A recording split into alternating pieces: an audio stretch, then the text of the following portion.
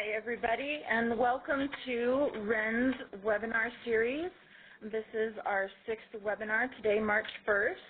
Today's subject is monitoring bat activity offshore. And before we begin, I just wanted to give a preview to anybody who is joining us that hasn't joined a previous webinar, just to provide an overview of what WREN is. WREN is working together to resolve environmental effects of wind energy. It was established in October of 2012, and since then, like I said, this is our 6th webinar. They typically occur every quarter. They are meant to facilitate international collaboration that advances global understanding of environmental effects. Colin, if you could change the slide to the next slide. And it covers both offshore and land-based wind energy development, and it's meant to also create a shared global network knowledge base, a community of practice of sorts on research, monitoring, and management for wind energy development. Next slide, please. Typically, the webinars attract between 60 and 80 unique callers. All of the webinar presentations are available on the TIDES website, and the URL is available. There's been several different topics in the past about research, monitoring, methodologies, and results, similar to what you will hear today. And we have a couple of ideas going forward, and we'd like to invite participants to send us their ideas for future webinars.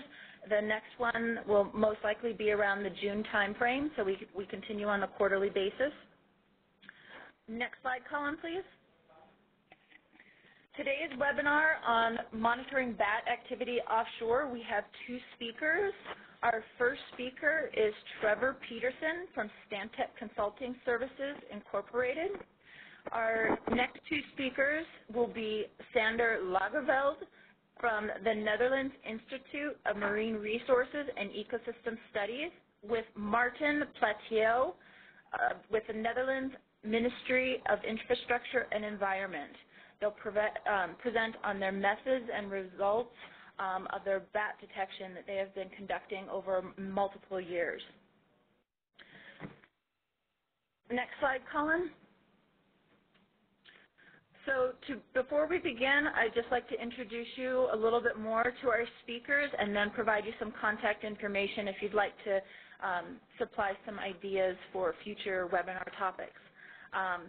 But to begin, Trevor Peterson is a senior wildlife biologist.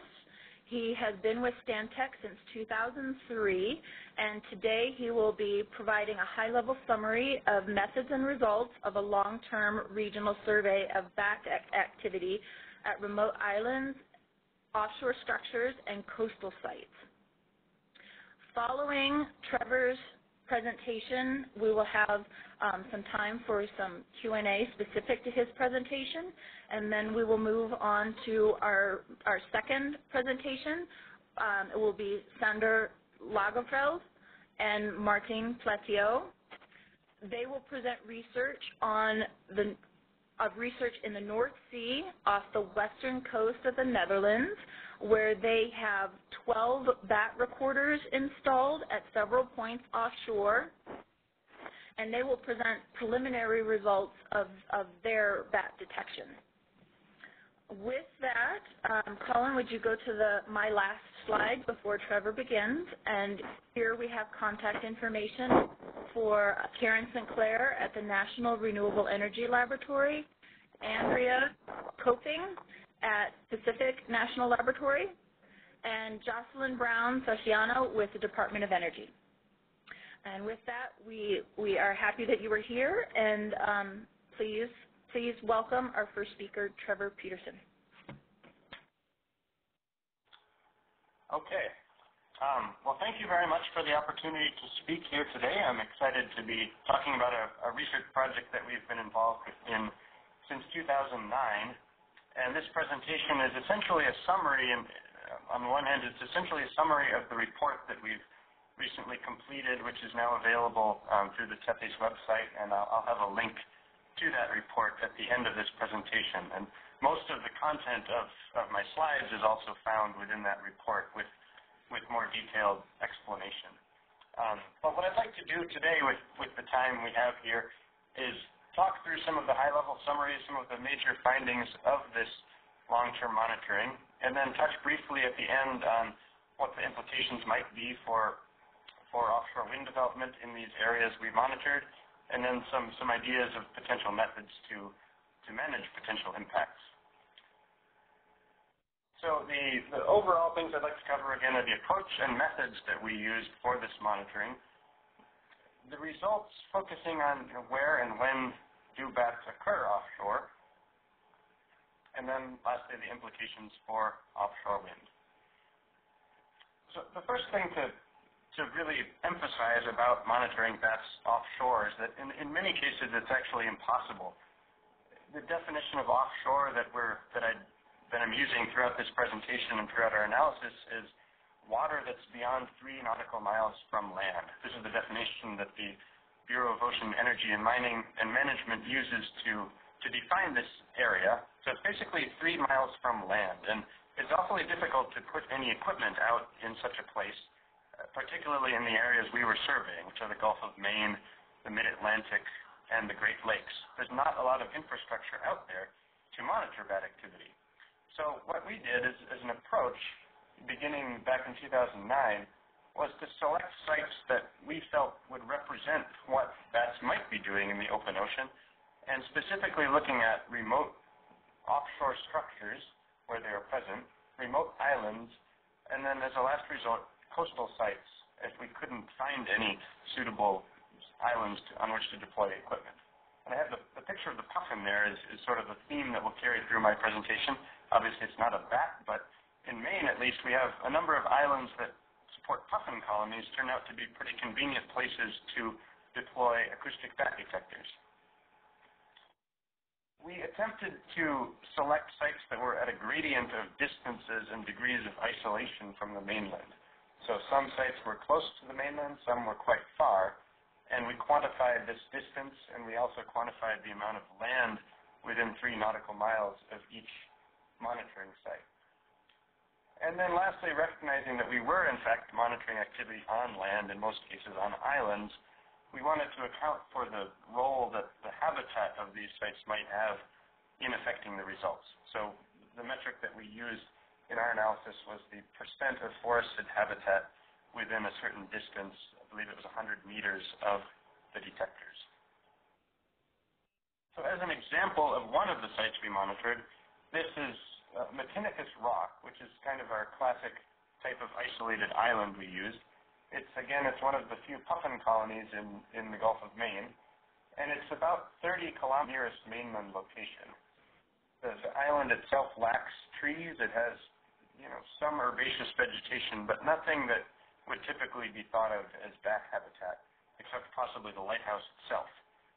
If you're familiar with the kid's story, Keep the Lights Burning Abbey or Wee Peter Puffin, this is the place where those stories took place.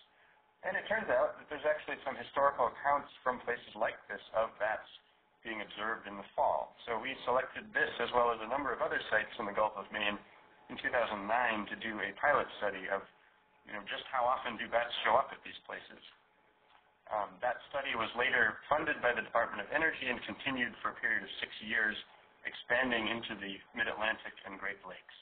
So today's presentation will include a summary of all of the data we collected over that period. Our overall approach at each of these sites was to deploy acoustic bat detectors on a focal point. Essentially, we were trying to get as high as possible above the ground so that we could sample bat activity in the airspace where wind turbines would be operating. There's not much infrastructure out there that we can get that high, but lighthouses prove to be a pretty convenient place to deploy equipment.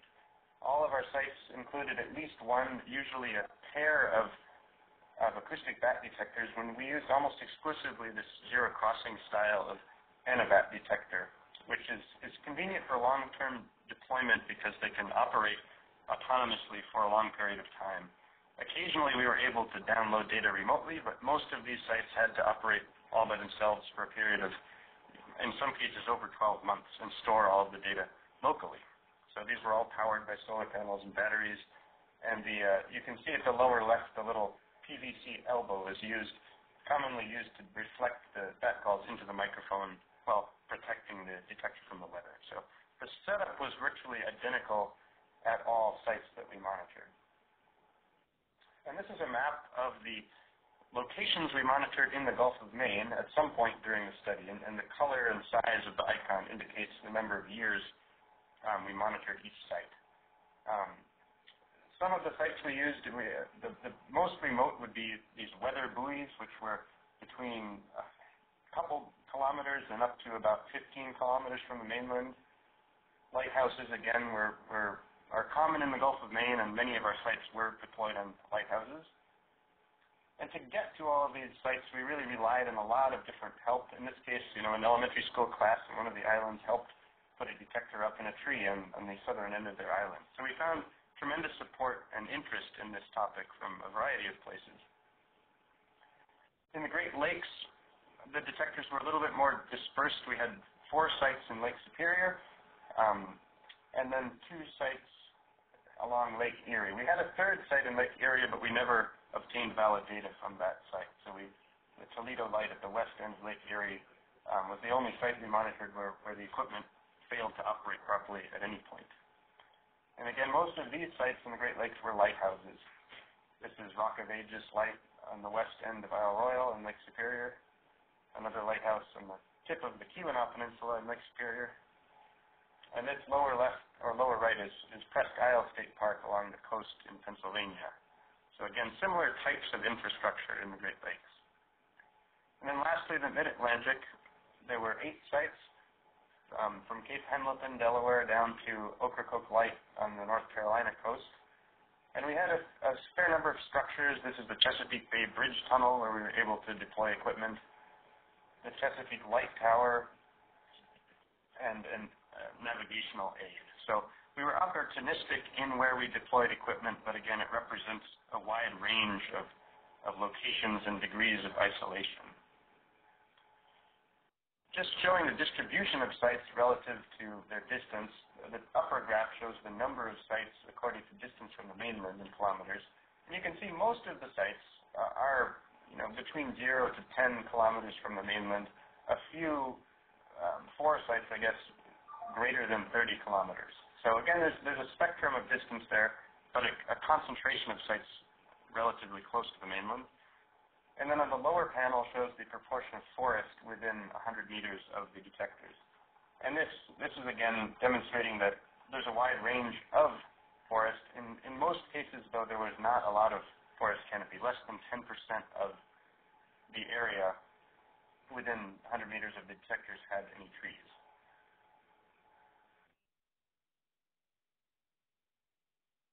I'll be reporting a number of different metrics of acoustic activity. Many of these we calculated during a standardized period of mid-July through mid-October, limiting sites to those with more than 30 nights in this period. And the reason for this is metrics like passes per night are dramatically affected by the season during which we're monitoring. And we tried to standardize those metrics when we're making comparisons among sites. In cases where we were able to monitor for an entire year, January 1st through December 31st, there's a lot of period there when we did not detect activity. However, that's to be expected during wintertime and so forth. So in certain places we report all of the data, in others we limit it to a standardized set for reporting. The 3 primary metrics that we used in our analysis are this activity level, the number of bat pests per night. The second is the percent of nights within this period during which at least 1 bat was detected. And then lastly, there's a coefficient known as the Gini coefficient, which is a measure of the evenness of activity among nights. And this goes from 0, which would be completely uniform, the same number of passes recorded every night, to 1, which would indicate that all of the activity occurred on 1 night. And the reason we did this was to get a sense of how consistent activity was at the various sites we're monitoring. All of these metrics can be computed for all bats combined or for individual species, and they report some results of each.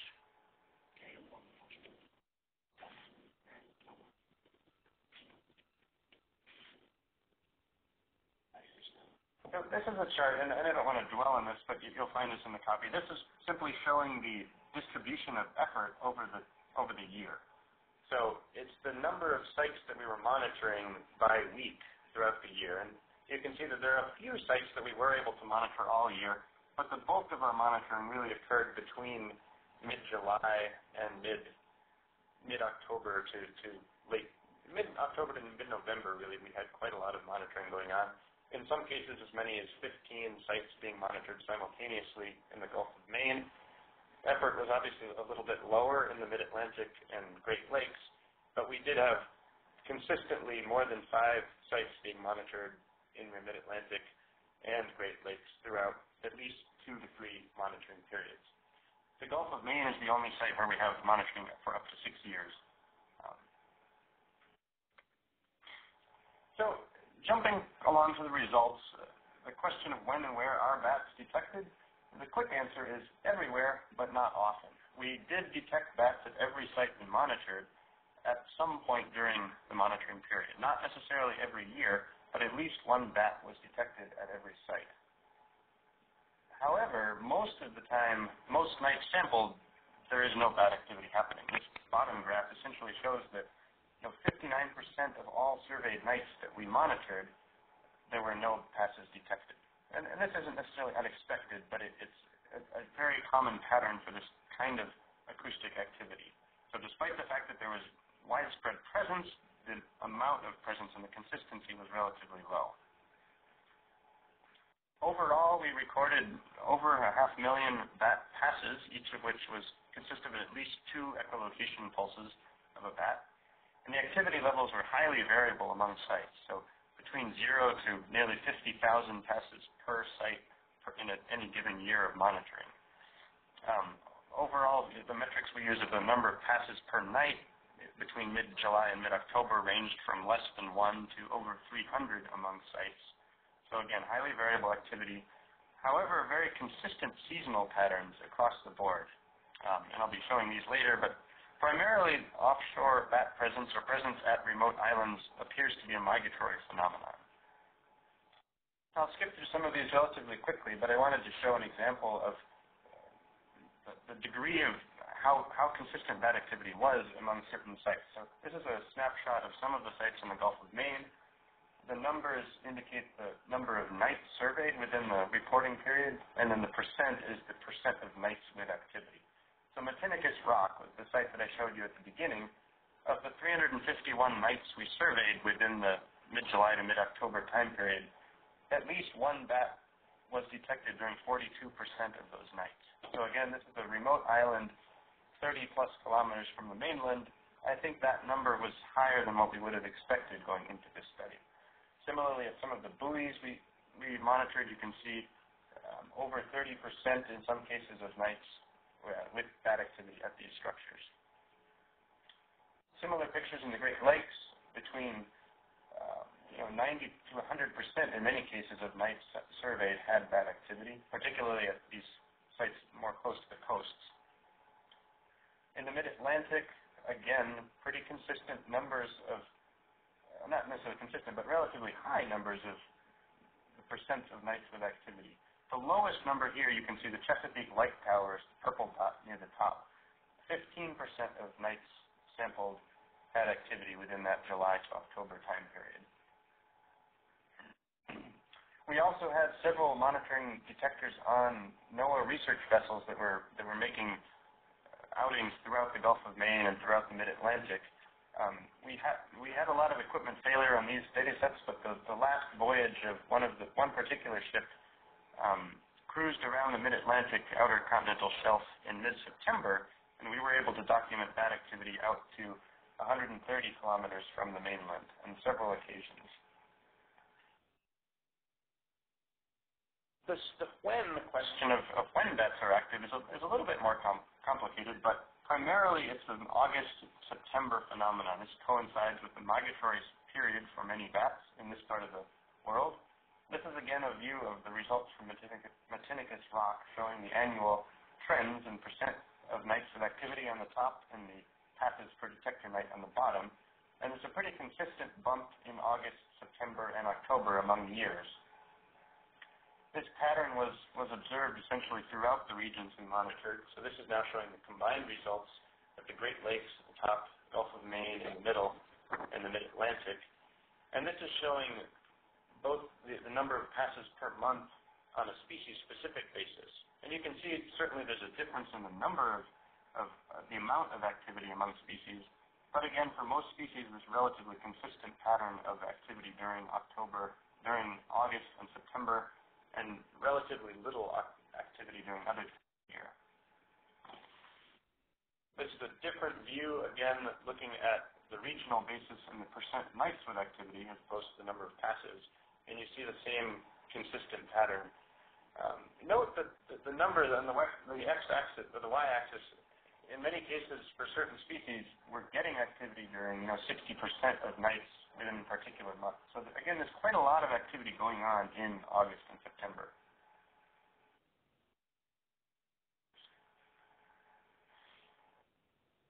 One data set that I think deserves a little bit more focus is the 1,600 nights of data we collected at weather buoys. And among this group of data, we recorded bats doing 15% of nights within the July to October period. And the range varied quite a bit among buoys, between 1 to 57% of nights with activity at these buoys. Most of the activity was either red bats, that was about 73% of passes we recorded at buoys, or hoary bats. And this pattern was true of most of our data from remote offshore structures. The migratory bats were the most commonly detected species. And again, these three species I'll show pictures of first are the long-distance migratory species as opposed to cave hibernating species. These travel relatively long distances, we don't know exactly how far, throughout the Northeast and also along the coast, and they do not hibernate. So they do seasonal migration similar to songbirds, and they're most commonly or most frequently observed during the fall migratory period. So the eastern red bat, and here's a picture of the echolocation calls that we use to identify these. The silver-haired bat, and the hoary bat. This is the largest bat that lives in our study area. However, in addition to those migratory species, we also detected members of the Myota species genus even in the most remote sites. So these are the smallest bats that we have in the region, and they were appearing out at sites like Matinicus Rock, at buoys, at our most remote sites as well. So one of the big focuses of our analysis was to figure out the effect of isolation on sites and what that effect might have on activity levels. And so our report contains a number of model results where we set linear models to the three metrics of bat activity that I mentioned, so the number of passes per night, the percent of nights, and the Gini coefficient. And all of those metrics showed essentially similar pattern, that activity levels, by whichever metric you use, decrease with site isolation. And site isolation measured in terms of distance from the mainland was the most prominent measure of isolation. So this graph, the three panels on the top show the relationship between the passes per detector night with distance, and then the three on the bottom show the relationship, the effect of the percent forest.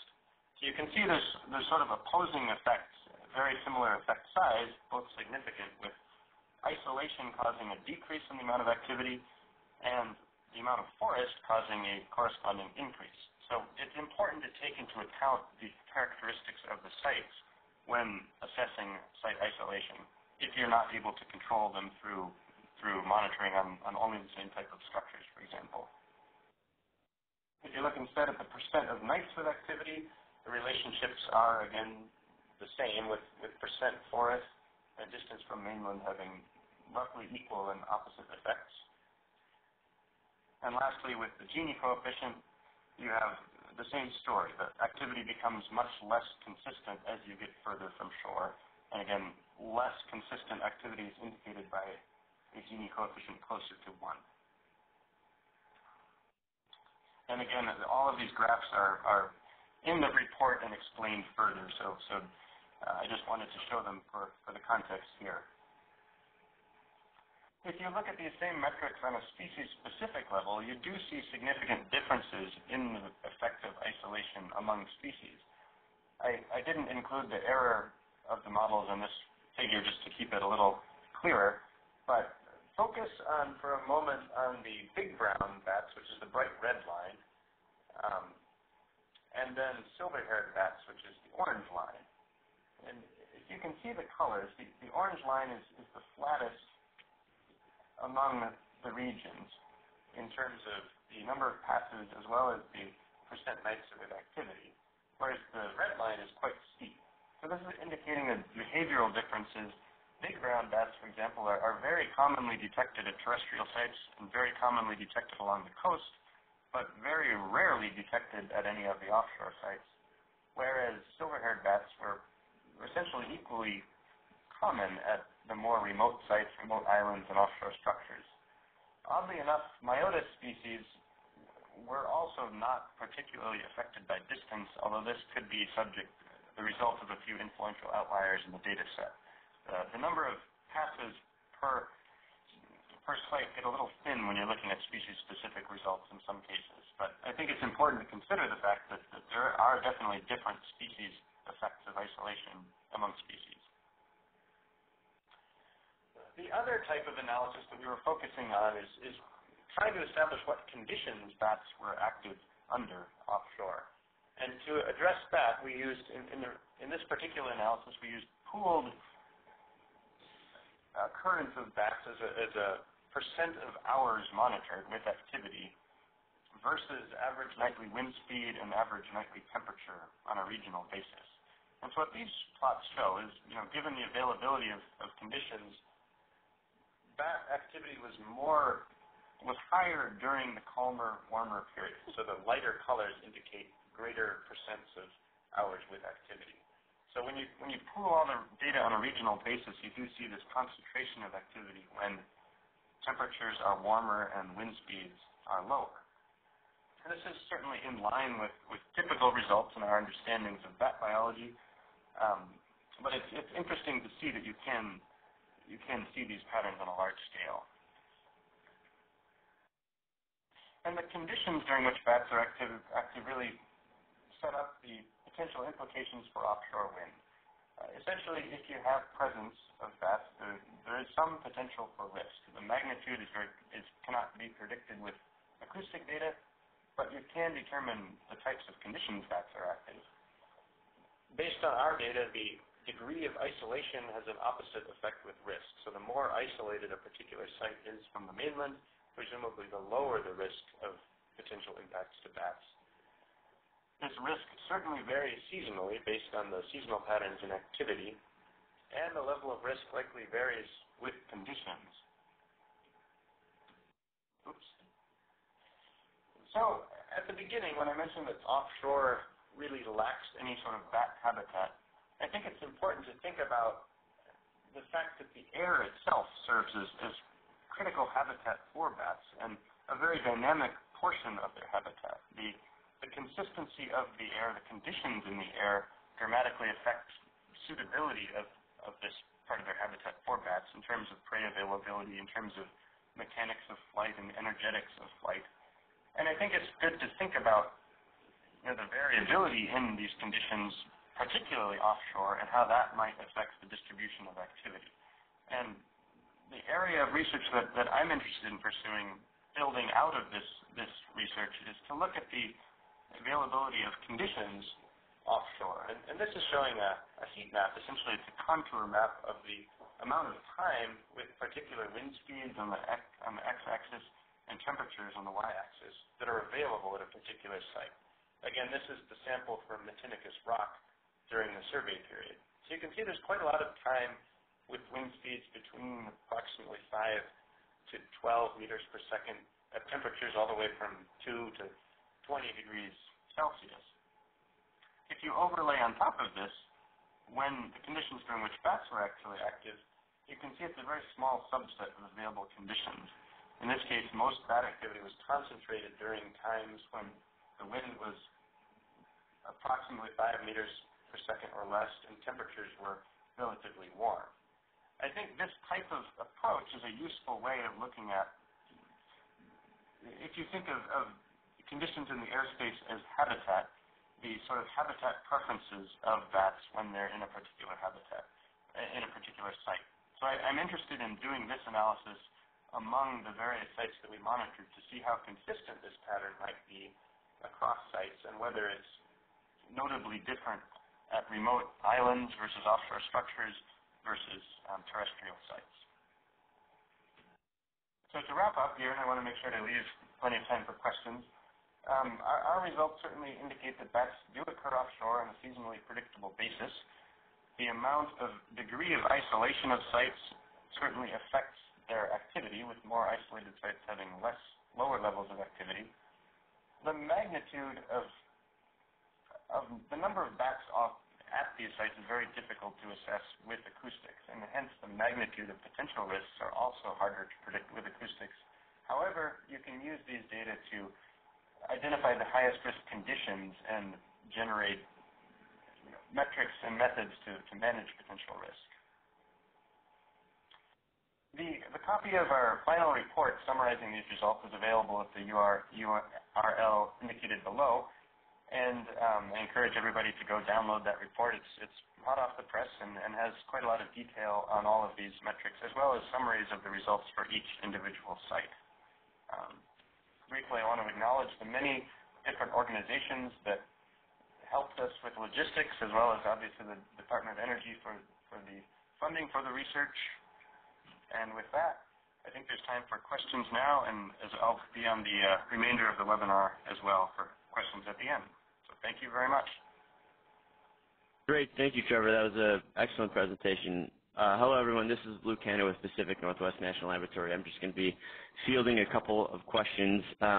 Just as a reminder, if you'd like to ask a question, please use the Notes tab in the bottom right-hand corner to ask any questions. So we have a couple questions coming in, Trevor. One question is whether or not you have any data or understanding on the flight height of these bats and where they were detected offshore. Yeah, that's a great question. Flight height is difficult to assess with acoustics. We can only record a bat when it's within approximately 30 meters of the detector.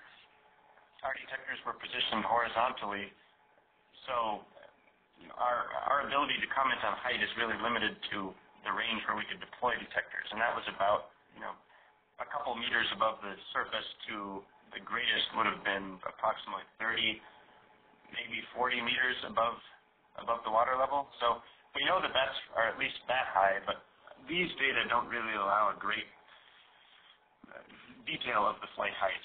Some of the anecdotal reports, some of the actual visual analysis that others have done with high-definition cameras suggest that there are bats that are flying quite high.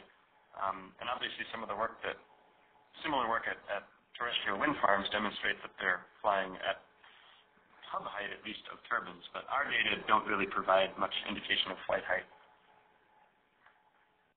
Okay. Thank you. Given that some species of bats appear to be attracted to land-based wind turbines, what are your thoughts on how they might behave at or around offshore turbines that are located in the offshore environment? Right. This is, I think, a really important question in trying to understand potential impacts offshore.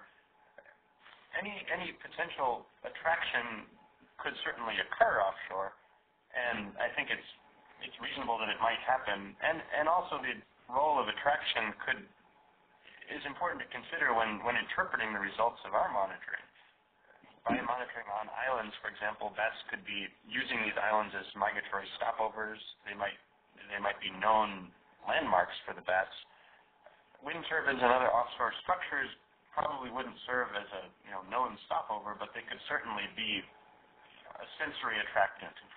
A bat flying along could see them at a relatively good distance, and I guess some of the paradox of attraction offshore is that when there's essentially zero habitat other than structures and islands, there might be a greater degree of attraction going on. At the same time, presumably there are fewer bats overall present offshore.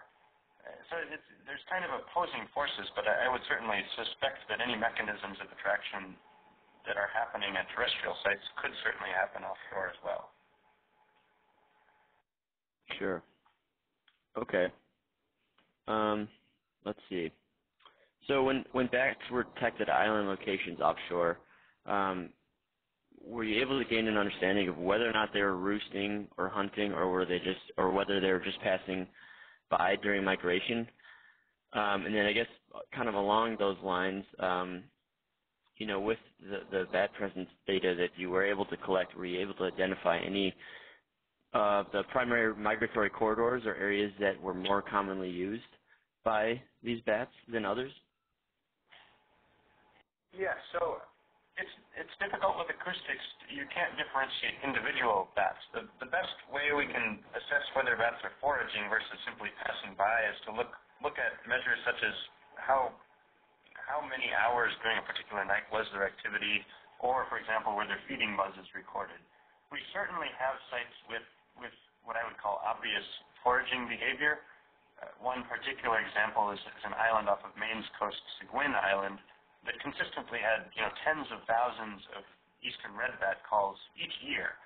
And when we dug a little deeper, we found that lighthouse was actually constantly illuminated and probably serving as a major moth attractant. And I suspect what's happening there were a few resident bats flying around and around repeatedly, based on feeding buzzes and so forth, and just the complete consistency of results. In other cases where we would have weeks without any bat activity at all, and a sudden pulse of activity on a particular night followed by additional weeks without activity, that's more indicative in my mind of a stopover or potentially even one individual bat or a small number of bats passing by an area. So you have to really make some assumptions about what the data represent and try to tease out those behavioral things. But I certainly suspect that there's migratory stopovers going on in some of these cases, but it's really hard to demonstrate that for sure with these data. And can you repeat the second part of the question, because I know I didn't quite get there yet. Yeah, sure. It's basically just getting at whether or not, I know it's hard to use this data to get a specific location on the bats, but whether or not you were able to begin to kind of tease out any migratory corridors for these bats in these larger areas. I know it's obviously not going to be a very specific area, but right. My personal opinion in terms of migratory corridors for bats, at least in the regions we were monitoring, is that I don't really think that they exist per se. I think on a very large scale they certainly do, but I think on a smaller scale, what we've seen is more indicative of sort of a broad front, widespread migration of bats through a region rather than following particular routes. Certainly, if you were to think of for example, the Gulf of Maine, I don't think we can identify, based on our data, individual places within the Gulf of Maine, at least offshore, that have more or less bat activity. I think on a broad scale, the coast serves as somewhat of a concentration of migration. The highest passage rates we saw were along the coast. That could be explained by a number of factors, but it's difficult to say based on our acoustic data that there's one particular area with a lot more bats than another. And this is true also of land-based projects. When virtually anywhere you put up a bat detector during the fall, you will see migratory silverhead bats, hoary bats, and red bats coming through, whether that's on a forested ridgeline, a remote island, or a beach along the coast. And it's harder than you would think to identify zones with a lot more bat activity. They do appear to be quite widespread, and that's certainly supported by mortality data from wind farms too, whether you're in agricultural landscapes in the Midwest or forested ridges in the Northeast. The timing and species composition of mortality are quite similar. Okay. Well, thank you, Trevor. We're not getting any more questions at the moment, but I think maybe we should move on to Sander and Martin's presentation. Thank you much. Hi everybody, can you hear us? Yes, we can. Okay, all right. Hi, my name is Sander Lagerveld, working at Maris. My name is Maarten Plapeel, working for the Dutch government Rijkswaterstaat, Ministry of Infrastructure and Environment. And we would like to present on the results of bat migration studies which have been done during the last years at the southern North Sea of the Dutch coast, and possible implications for offshore wind farms. In this slide you can see a beautiful sunset at the beach, but what you also can see is that there is a, well, you can, it's rather small, but there is a noctule which is migrating over sea. And after a short introduction, we would like to present the result of pilot studies from 2012 until 14, and a more extensive monitoring program in 2015 and 16. Then we would like to summarize the current knowledge of bats in relation to the development of offshore wind energy. And we would like to finish with some conclusions and options for future research. Well, in fact, since quite some time, we know that bats occur over the North Sea. There have been numerous records of individuals on offshore platforms and ships and remote islands like the Faroe Islands or Heligoland. But also there have been numerous observations during bird surveys at sea and from bird watchers who do migration counts at the coast, who regularly see bats coming in from sea. And we also know that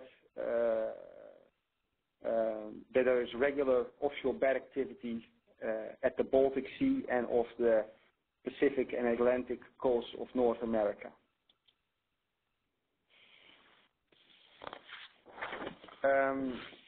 This is the distribution map of Nathusius pipistrelle.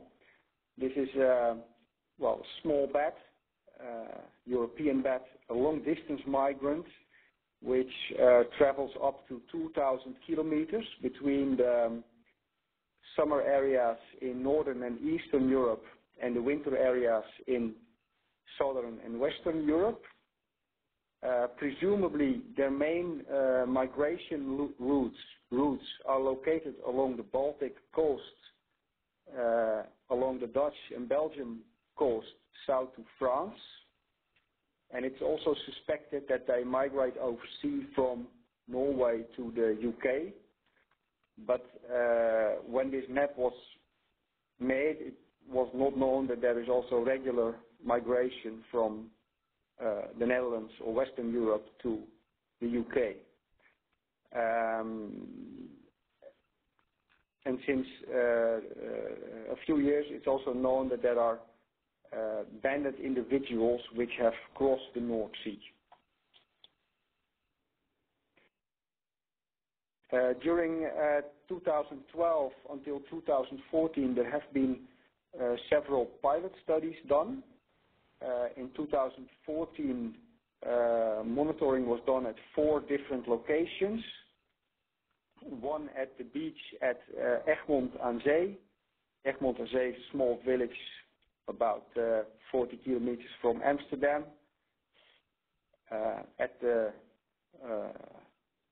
coast. Another detector was installed at offshore wind farm Egmond aan Zee, some 15 kilometers from the coast. Another one at Princess Amalia wind farm, 23 kilometers from the coast. And the last one at a meteorological mast, around 85 kilometers from the coast, about halfway between the Netherlands and the UK.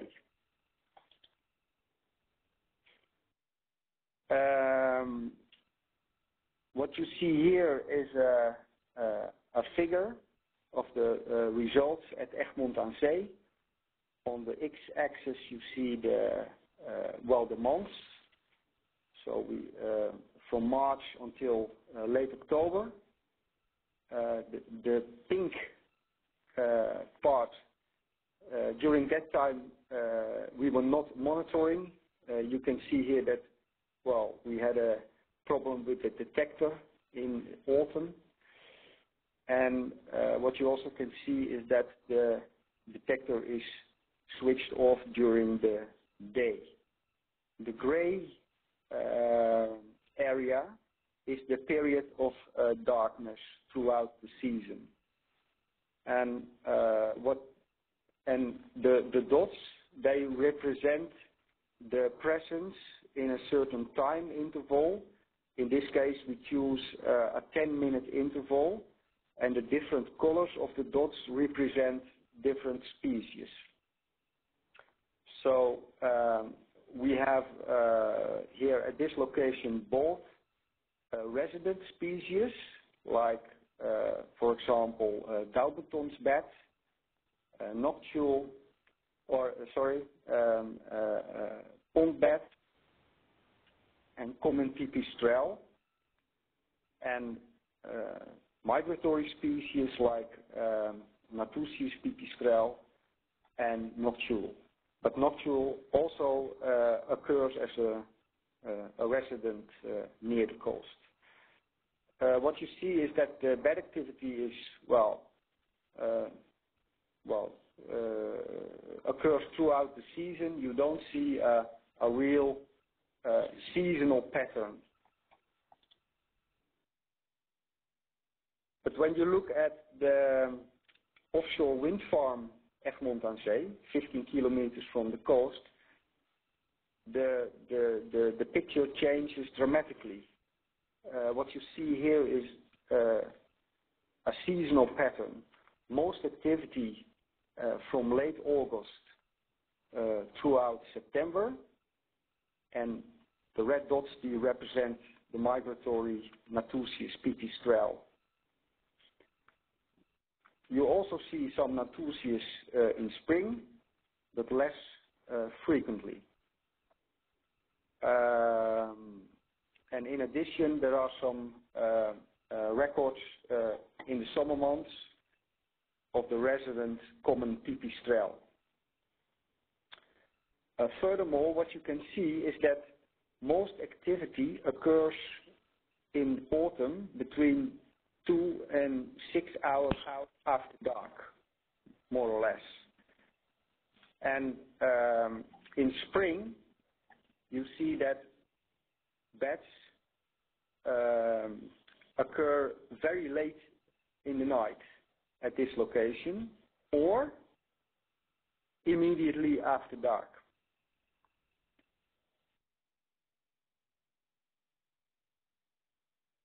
So this is the location a little bit more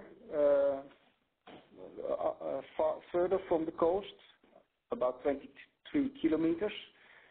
And basically you see the same pattern. So the main activity in autumn occurs from 2 until 6 hours after dark.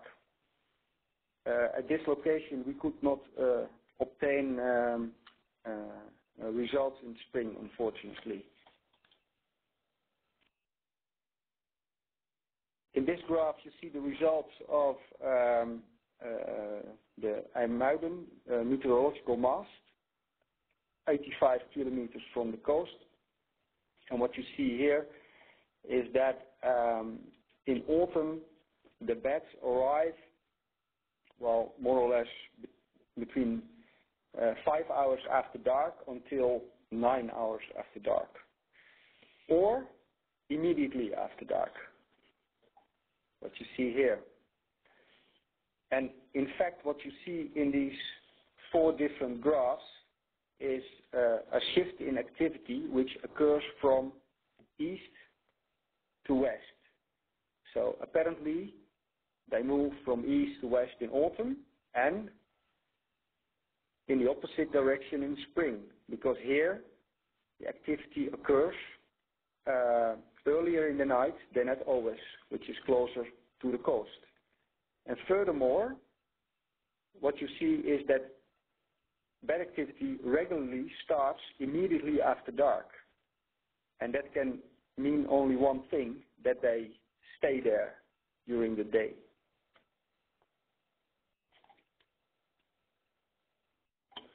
Well,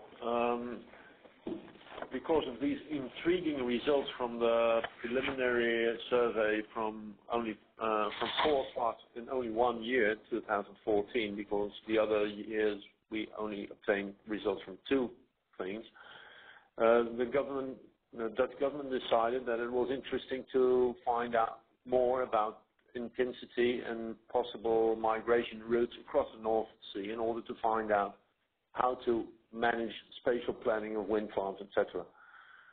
So for 2015 and this upcoming year, 2016, we want to have monitored on 12 different locations at different distances from the coast. Additional to the 3 or 4 sites we have reported on before. Here on this map, where we see the United Kingdom with Norwich and Ipswich on the western side and the Dutch and Belgian coast on the eastern side, we have 2 Belgian sites and we have 10 Dutch sites. We have not yet obtained all results nor elaborated them from all of these observation points, but we'll show some of the results of a similar gradient, a little bit more to the south, from Euro platform as the most offshore point, Goeree in the middle, and the coastal point at Hoek van Holland. At Hoek van Holland, we see we also missed the spring, but we see a very wide scale of species involved, and they are present throughout the season and throughout the night, and involving all different species with a clear predominance of the migratory Nathusius pipistrelle in September and October. It's remarkable that they seem to be a little bit later here, or at least in this year at Hoek van Holland, than they were in the previous year further north. At 30 kilometers offshore, we see a lot less animals. Here we have installed the monitoring already by April, May, and you see a very similar pattern to the 2014 data from Egmond region. But again, most of the data were a little bit later in the season in autumn. And the Euro platform at 50 kilometers, only very few data were gathered. Unfortunately, we had no operation in April, May, neither had we in late September and October. That might cause some of the scarcity of bat records. Remarkable are 2 records in mid-June, out with any of the migration season, involving both nyctaloid, noctule, and Nathusius pipistrelle. Well, I'll let my colleague again. Yeah, we also looked at the data in relation to the weather conditions, and we can show you some preliminary results because we are not done yet with this analysis. We only included data of Nathusius pipistrelle, the most common species at sea, and we only used data obtained in offshore wind farm Egmond aan Zee in the period of 22 August until the 10th of October.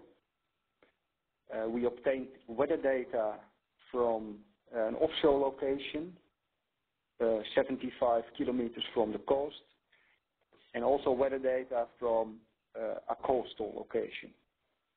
And we looked at the weather parameters, wind speed, wind direction, humidity, cloud cover, visibility, temperature, atmospheric pressure, and precipitation.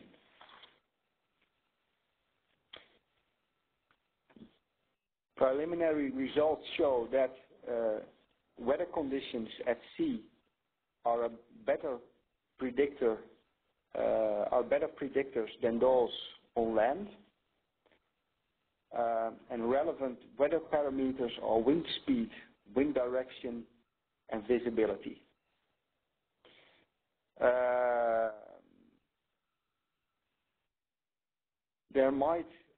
We didn't include the factor, the availability of insects, because, well, we don't know that yet. But some researchers have suggested that, in fact, the migration of bats might be linked to the availability of insects on the way.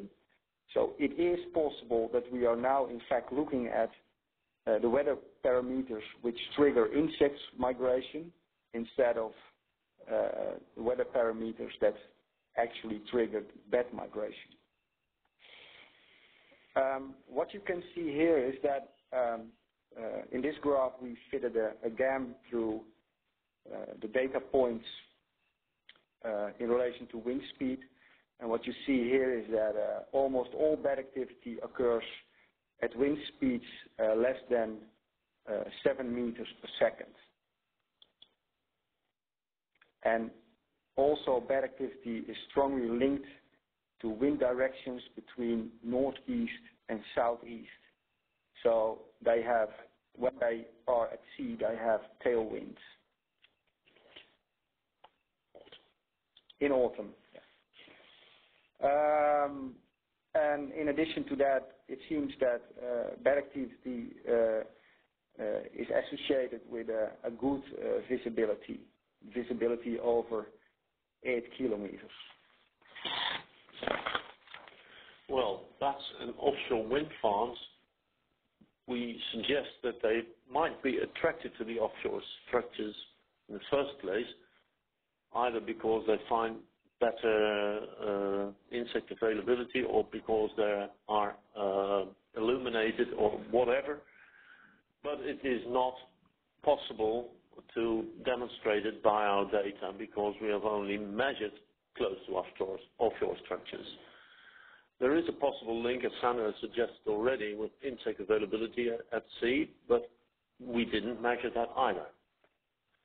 It is rather clear that even if there is no attraction to offshore structures, they do occur there, and that implies that there are risks for collision and or barotrauma of flying bats close to rotating blades of wind turbines, and that they might be at risk there. We haven't got the faintest idea how large a population or how large a proportion of the population will be at risk, but risks cannot be excluded. Fatalities are likely. And we've also seen by the data that it's mostly migratory species like the Nethusius pipistrelle and to a lesser extent the noctules that are at risk. Well, population effects cannot be excluded for at least the most numerous species, the Nethusius pipistrelle, but we just don't know how many Nethusius pipistrelles there are and how large a proportion is crossing the North Sea and how large a proportion of those that are crossing the North Sea are actually at risk in current or futurely planned offshore wind farms. But bats are relevant in spatial planning, so you have to take them into account in planning where to put your wind farms, how many wind turbines you will raise there, and how to operate them. There is a possibility that is suggested by the fact that most bat migration is detected at low wind speeds to mitigate, and in a very specific period of time, within the season to mitigate by increasing the cut-in speed of the wind turbines in the most vulnerable period, being between late August and early October, during periods of low easterly winds below 7 meters per second. And the soon-to-be raised offshore wind farm at Borselen, close to the Belgian border in the North Sea, we have already legally included the mitigation measure of this increase in the cut-in speed in order to, as a precautionary approach, using precautionary principle to mitigate possible fatalities for bats. And of course, we have to follow up research to address both the potential population effects. Are we exaggerating? Are we underestimating? And we have to really see through the effectiveness of mitigation measures. This is rather difficult stuff because even for birds, which are much easier to detect and etc., we do not really know yet. But we'll have to do a little bit more research on this stuff. In conclusion, we can say that bats regularly occur over the North Sea from late August until early October, and less frequently in spring. Their occurrence is linked to weather conditions with winds from the east at low wind speed and a high visibility. The species composition we have observed and timing of occurrence indicate clearly migration, although in some occasions we've seen also some records during the summer. So in some occasions there might be individuals from resident local populations at the coast involved. Nathusius pipistrelle is by far the most common species at sea. On the right side you see a picture of a roosting individual at the offshore wind farm Egmond aan Zee. This photograph was taken by a surface engineer. Other species which occur offshore are common noctule, common pipistrelle, and probably party-colored bat. In case of the Nathusius pipistrelle, we see an east-west migration in autumn and the opposite direction in spring. And quite remarkable, they seem to spend regularly the day at sea at the offshore structure. And what we think what would be useful in future monitoring programs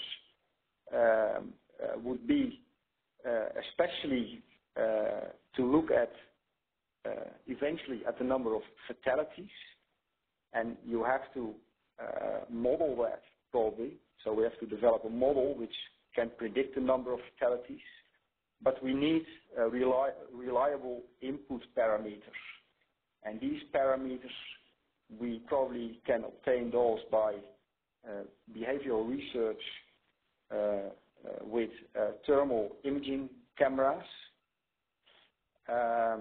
Another interesting option is tracking and tracing of bats. So try to track them when they migrate over sea or when they fly around or close to wind turbines. And the last factor which would be very which can be very important is the availability of insects over sea. Currently we are trying to develop these thermal imaging camera setup. It is technically quite challenging, in fact, especially the triggering of the cameras, synchronization of the cameras, and the calibration of the cameras. is a challenge, but we are we probably managed to get it running. We didn't do all the work presented here by ourselves only. Here are all the partners who are involved in this project, either doing the bed detector work or providing locations or logistic services or sponsors of the project. And thank you very much for your attention. Do you have any questions? Great, thank you both. That was a very, very interesting presentation. It's always very refreshing to hear what's going on with some of this new research overseas. We do have a couple questions, so I will ask you some of those.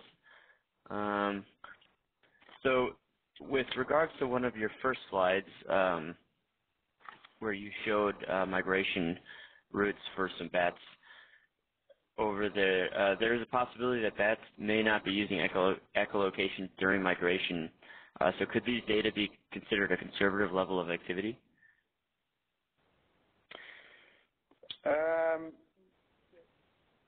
Yeah, well, it's possible that they do not echolocation oversee. On the other hand, what you also see is that bats sometimes spend quite some time at the offshore structure. So they can also stay there, I know, 2, 3, 4 hours. And then you record all these time intervals. And that is, might be causing an overestimate. Right. Okay. What was the height of the detectors at the offshore wind and met mast sites that you used? Approximately 15 meters. 15, 1, 5? Yeah. 1.5, 15 meters. Yeah. Okay. And how long? I'm sorry. Go ahead. Now it's what has been presented from Swedish research is that they say that bats always fly low over sea. But based on the studies from the eastern USA, what Trevor also mentioned is that they sometimes photograph bats, I think around 200 meters high or so. So it is possible that we miss bats because they fly lower, fly high, or lower, even. Yeah, you mentioned this new research. How high is that research suggesting that bats fly over the water? What's the flight height? You mean the Swedish research or the American research? The Swedish research. Well, that research was done by Allen et al. And they, what they say is that they mostly fly below 15 meters over sea. Mm-hmm. And I've seen some bats during bird surveys at sea, and these also flew quite low, between, I don't know, maybe 5 and 20 meters or so. But this USA study shows that they can also fly enormously high. Mm-hmm. Interesting. Okay. And how long do you plan to continue monitoring at these 12 wind farm locations? Well, this study is running in 2015 and 2016. With possible options for extension during 2017 and further out, but we'll still have to consider the relevance of the data that are not yet elaborated altogether. But it is very likely that we will continue until at least 2017 and 18. Great. On what basis do you assume that bats collide with offshore wind turbines as to force an expensive mitigation measure that you were discussing previously? And does the presence of the structures not serve as a safe haven for the bats, thus allowing more bats to feed, rest, and survive? I'm sorry, I didn't follow exactly what you were asking. Could you rephrase the question, please? Yes. So you mentioned that I believe it was Brussels wind project that was the first in the world to have bat to be proposing bat mitigation measures. And so this question is with regards to that. On one basis, do you assume that bats collide with the wind turbines as to force such a mitigation measure? And does the presence of the structures not serve as a safe haven for bats, allowing them to feed, rest, and survive? Yeah. But this mitigation measure, this is a precautionary principle, because now we know that bats frequently occur at sea during these conditions. The government decided that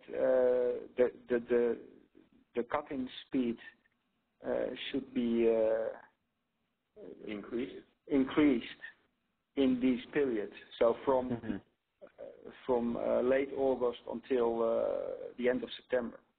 Yeah, but only during the weather conditions that are likely to produce significant bat movements. If we can find out more precisely what the exact correlation is between the weather conditions and the likelihood of occurring massive bat migration, and more insight into the real proportions of bats that are at risk of local populations, like for example the UK population that is likely to cross the North Sea, we might be able to get rid of at least some of the most stressing mitigating measures for the wind companies, you know. If we could, with the same risks for the bats, have a lower cut-in speed, that would be nice for the wind farm operator, of course. And that's one of the reasons to continue investigating in spite of now, for the time being, applying the precautionary principle. Yeah. And it seems that, based on the preliminary results of the weather analysis, it seems that they are in fact quite predictable, these bats. So they're quite predictable, and fortunately for the offshore wind industry, they occur during nights with low wind speeds. When you lose less money by not having the blades running, if you would have more bats and higher winds, you'd lose more money if you had to stop them from running. Right. And so do either of you know what kind of monitoring is proposed for the site to gauge the effectiveness of these mitigation measures? Well, we have to get this thermal imaging cameras running, because otherwise it's impossible to investigate fatalities at sea. I mean, you cannot, you cannot train a seal to find fatalities, I think. That would be nice. That's right. Is that the only way to evaluate the effectiveness of the mitigation measure is to really go out and look, and you don't see anything at night, so you have to look with how do they call it? Thermal imaging. And that's the only way. That's the only way around. And hopefully it will work out, because it is a very new technology, particularly to be applied in offshore conditions. So. Good. Very good. Yeah, work in progress. Right. We don't have any more questions at this time. I guess I'll leave it open for a minute if any other participants want to ask any last questions at this time. Well, if we don't have any other questions, I'd like to just thank our presenters for providing these great presentations today. It's been very interesting. As Julie mentioned, the recording of this webinar and the presentations will be posted on the WREN Hub on TFIS, and the URL will be on these slides at the very beginning.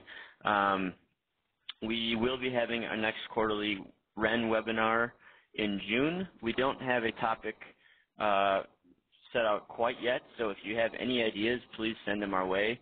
Our contacts are listed here on the site. Karen Sinclair, Andrea Copping, and Jocelyn Brown-Cerencino. Feel free to send them some webinar ideas if you have any.